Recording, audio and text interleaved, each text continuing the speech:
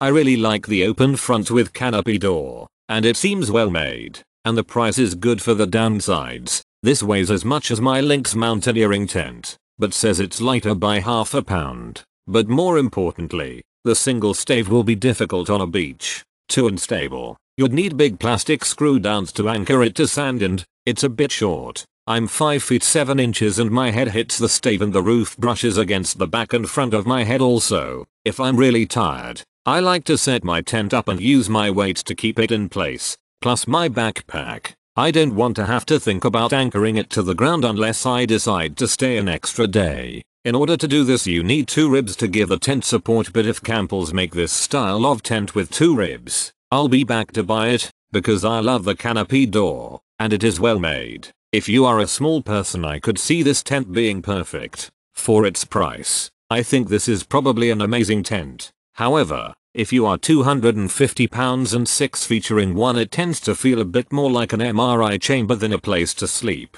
Height wise, you pretty much have to get in already lying down. There is no sitting up in this tent unless you have an unzipped and you're really actually sitting on the floor of the tent with your head outside of it. I suppose that's what the vestibule held up by poles is for. I, for one, did not bring my poles on my little one night stay in the backyard of an Airbnb. Excited to try this out next spring for a backpacking trip. Very light, packs down small, one staked down. It seems sturdy. Was worried about a one ridge pole design. The sleeve for the ridge pole feels like cheap vinyl leather shorts or something. I worry that will be the first thing to go. I will be careful to not rip the tent, as it isn't the most durable in construction. For the price, I'm happy with this tent.